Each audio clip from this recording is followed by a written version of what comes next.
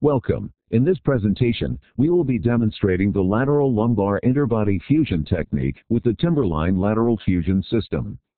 The Timberline Lateral Fusion System includes a broad selection of peak intervertebral spacers, ranging in widths, lengths, heights, lordotic and coronal angles. The highlight of the Timberline Lateral Fusion System is the modular 3-blade radiolucent retractor system that combines an infinite resolution retraction mechanism with durable aluminum construction. Combined with a unique fiber optic light source, this system enables exceptional visualization and versatility.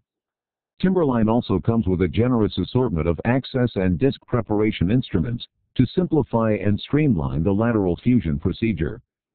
The patient is placed on a breakable C-arm compatible surgical table in the lateral decubitus position, such that the patient's greater trochanter is directly over the break in the table. Use padding for key prominent features and support the patient's arms. If the surgeon has elected to use neuromonitoring, the technician should place appropriate electrodes prior to securing the patient to the table. The articulating arm table clamp is placed on the bed rail prior to taping the patient. Secure the patient to the table using 3-inch silk tape. Tape should be placed directly on the skin to prevent inadvertent movement of the patient during surgery. A dressing adhesive is recommended to aid with adhesion to the skin. Tape is placed over the torso, hip, and legs as shown. Lowering the patient's legs will help to create more space between the ribs and the pelvis for accessing the lumbar spine via the lateral approach. AP and lateral fluoroscopy should be used to confirm correct positioning. In the AP view, the spinous process should appear in the midline of the vertebral body, with the pedicles equidistant from the spinous process. The end plates should appear to be linear.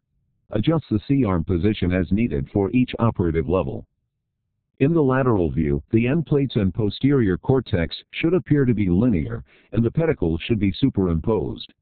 Adjust the table as needed to achieve true AP and lateral imaging when the C-arm is in the 0 and 90-degree position. Using a K-wire and lateral fluoroscopy, identify the surgical entry point. The surgeon should target midline to the posterior third of the disc space of the level that will be fused. A transverse incision is made through the skin and subcutaneous fat. Use blunt dissection through the oblique muscles and transversalis fascia to enter the retroperitoneal space.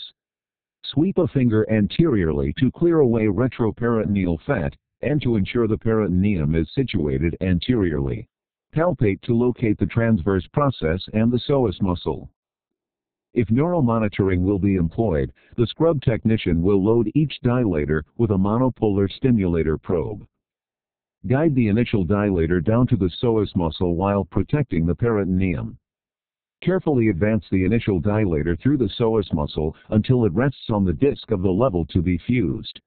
A rotating motion with downward pressure will help to ensure the dilator adequately passes through the psoas muscle.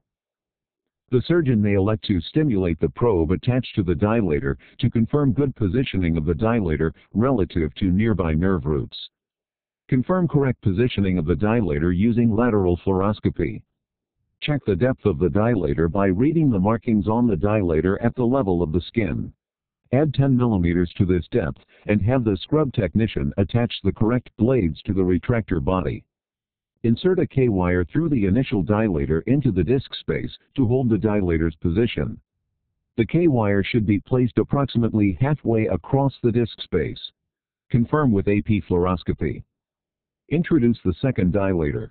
Rotate the dilator while applying downward pressure to help clear muscle tissue from underneath the dilator.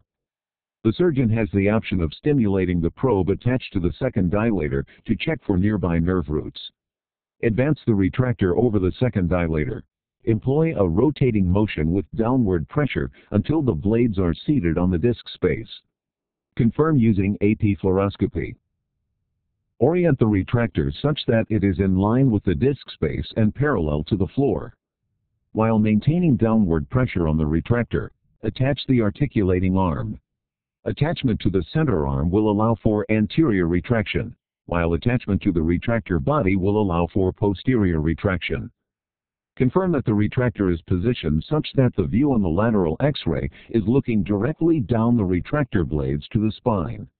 Adjust the angle of the retractor as necessary. Confirm the AP position of the retractor is appropriate. Open the retractor blades by rotating the cranial caudal handle counterclockwise. Open the blades just far enough to expose the end plates of the vertebral bodies. Retract anteriorly or posteriorly as needed by rotating the posterior handle counterclockwise. Either of the cephalad caudal blades may be flared outward as needed by using the posterior handle to advance the towing screw clockwise. Attach the fiber optic light source to the cephalad caudal blades. Use care to ensure the clips are seated properly. The surgeon has the option of using additional anterior retraction by inserting a Scoville-style retractor such that the tip is resting against the disc space. Attach the anterior bar mechanism to secure the Scoville retractor. The surgeon may check for neurovascular structures in the working space with the ball-tipped probe. Then, advance the posterior shim into the disc space while using AP fluoroscopy. Ensure there is adequate exposure by inserting a box cutter or implant trial into the working space. Confirm with lateral fluoroscopy. Sweep any residual tissue behind the retractor blades such that the disc annulus is visible. Incise the annulus along the end plates approximately the width of the implant. Use a Cobb elevator to separate the disc material from the end plates and to release the contralateral annulus. Always use care not to compromise the integrity of the end plates. Remove as much disc material as possible. Lanx provides a generous assortment of rongeurs, curettes, and box osteotomes to complete the discectomy. Take care not to disrupt the ALL. Prepare the end plates for fusion using the trial rasps, curettes, and scrapers. Select the appropriate width implant trial. Initiate implant trialing with the 8 mm tall implant trial. Impact the trial into position such that the distal tip of the trial reaches the contralateral edge of the disc space. Use AP fluoroscopy to ensure good positioning. Increase in height until the appropriate trial is reached. Use caution not to over-distract the disc space. Determine the correct implant length by selecting the sizing window that best aligns with the proximal edge of the vertebral body. The three sizing windows closest to the instrument shaft correspond to lengths of 40, 50, and 60 millimeters. Confirm the trial is in a good AP position using lateral fluoroscopy. The target implant position is centered between the middle and anterior third of the disc space. Pack the implant with an appropriate graft material. Impact the implant into the disc space. Use AP fluoroscopy to confirm that the center implant marker aligns with the spinous process. The implant should span the width of the vertebral body. Remove the implant inserter and confirm the implant is in a good AP position using lateral fluoroscopy.